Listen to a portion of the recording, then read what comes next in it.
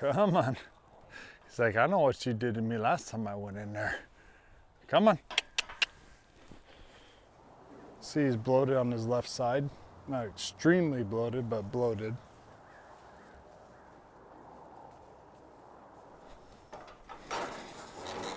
Come on.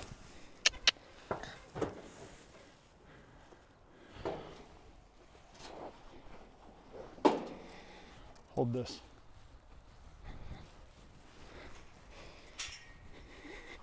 Sticking that down his throat, you get that tube into his stomach, and when you get that in there and it gets up into him, it'll let the air escape.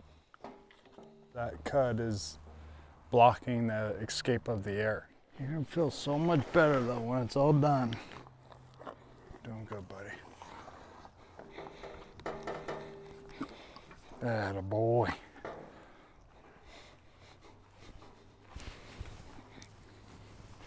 That's how much we got in there. He cleared out some, right?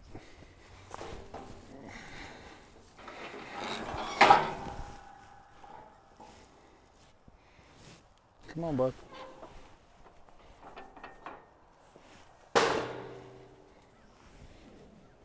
Didn't work that as well as I wanted it to. Hey, Travis. Hey, what's up, man? So we went ahead and put that tube down his throat. There was a little bit of release, but not a lot. That's good. Look, if you got some relief, that's huge. So what I think you should do is leave it at that for now. It's going to be better for him to be out moving. The more he's moving, the better, because it's going to make him pass gas. It's going to make him belch. It's going to relieve some of that air. Okay. You got it. He'll be all right.